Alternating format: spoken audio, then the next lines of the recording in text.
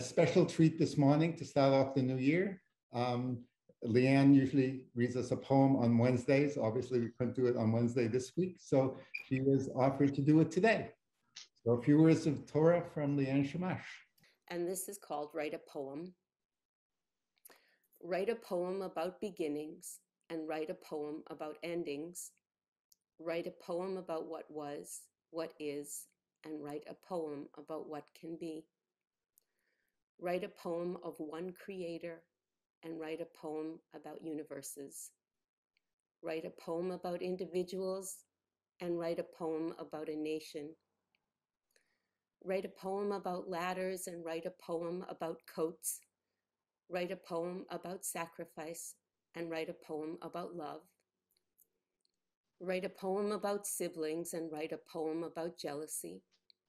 Write a poem about dreaming and write a poem about revenge. Write a poem about stars in the sky and write a poem about promises. Write a poem about slavery and write a poem about power. Write a poem about transitions and write a poem about wanderings. Write a poem about life and death and write a poem about crossings. Write a poem about mountaintops and write a poem about law. Write a poem about clouds and fire and write a poem about forgiveness. Write a poem about complaints and write a poem about complainers. Write a poem about golden calves and write a poem about anger. Write a poem about what is permitted and write a poem about the forbidden. Write a poem about limits and write a poem about the punished. Write a poem about us and write a poem about them. Write a poem about spaces and write a poem about distance.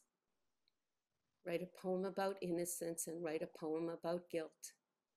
Write a poem that exonerates and write a poem that incriminates. Write a poem about satisfaction and write a poem about when it is never enough.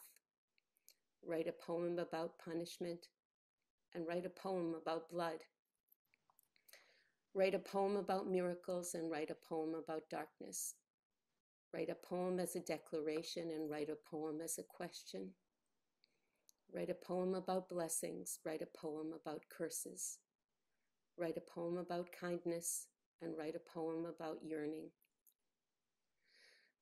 And leave a space for that which is not yet written, and leave a space for that which was forgotten, and leave a space for that was not forgiven, and leave a space for that which is blurry yet, and leave a space for listening, and leave a space for future generations, and leave a space for learning, and leave a space for those who came before upon whose shoulders we rest, and leave a space for those after us, and leave your poem for them. Beautiful. Thank you so much, Leann, for again bringing our hearts and our feelings through Shira, through poetry, into all of these very, very poignant dimensions of life. Katima Tova.